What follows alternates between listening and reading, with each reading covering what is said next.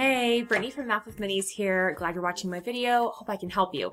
If you're here, I'm guessing that you're trying to figure out how you can add a collaborator to your Google form and make it so that you can make copies of form templates that you have, or maybe even create a template and then share it with a collaborative teacher, or if you're a TPT seller, share it with someone else. Unfortunately, it's not as easy as it used to be. You used to be able to create a template style link, paste it somewhere, and then it would be a forced copy similar to how Google Docs would work.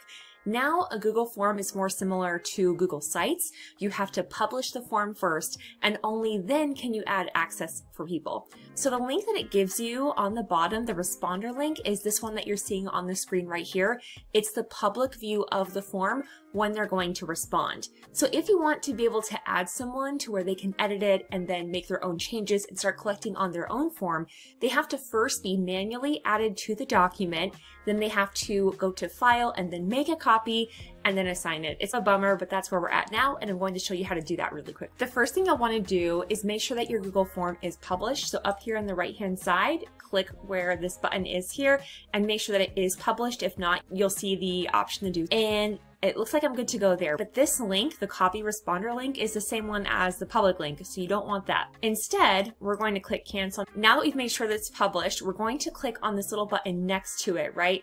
This link that says share, because this is just the public responder link too. So we're going to click share, and we're going to add people manually.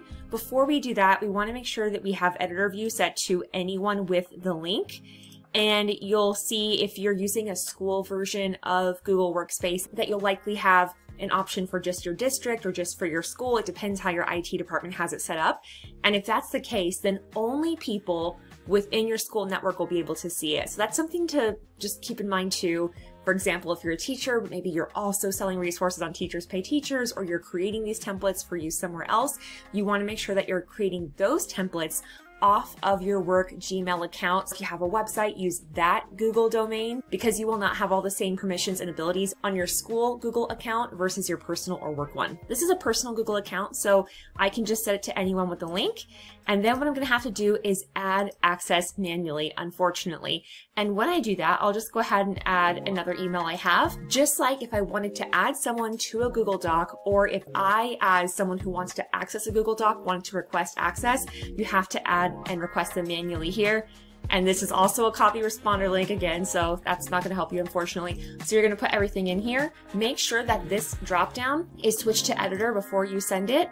And then when you click send, then they're going to get a notification of request to become an editor on this Google form. Then they can accept it, and then they're going to be able to make a copy.